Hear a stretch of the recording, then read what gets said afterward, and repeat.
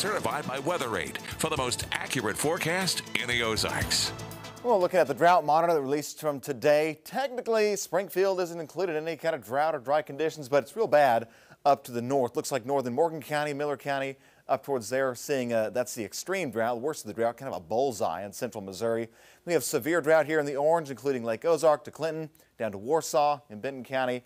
And it's dry, folks. And they've been dry up there quite some time. They've seen rain, just not a huge amount and not widespread. It's been hit or miss showers for folks up there. Now, hopefully we're going to change that for this weekend, as we've got a pretty widespread chance of rain coming to the Ozarks for then. More on that in just a minute. Right now, satellite radar seeing the rain showers now riding the cold front. Rain activity is moving from north to south with a gradual southwesterly direction, but generally north to south, seeing rain now up here towards Lebanon, Camden, Lake Ozark, down towards Warsaw. Clinton seeing some rain showers moving out of Warrensburg, Hermitage, Buffalo, Phillipsburg. All looking at some light to moderate rain showers, maybe a rumble of thunder mixed in there as well. Melbourne, Arkansas, Ash Flat, Salem, Mountain Home, looking at some rain showers moving your direction as well. And again, it's not widespread. It's kind of widely scattered is what we're going to call it. And we'll continue to see that activity move to the southwest as we go through the afternoon. Springfield right now is dry, still cloudy though. A little bit of a haze out there on the horizon.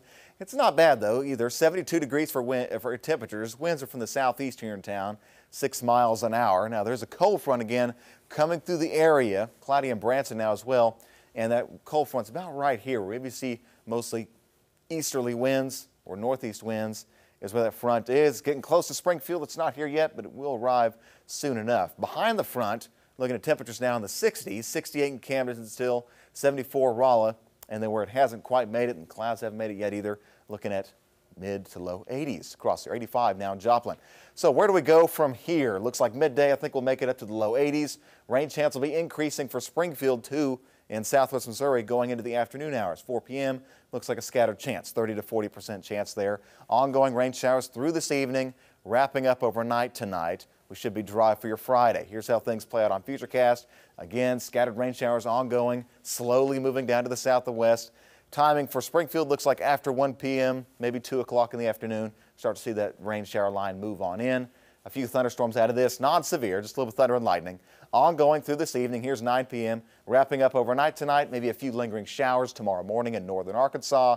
Then we should be dry and becoming sunny for Friday afternoon. A good-looking day for us there.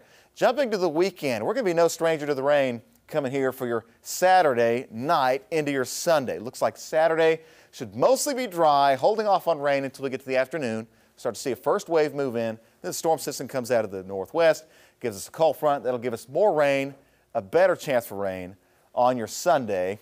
Wrapping up Sunday night, we'll be dry going into your Monday. So several rounds of rain coming away, scattered today, dry tomorrow for your Friday.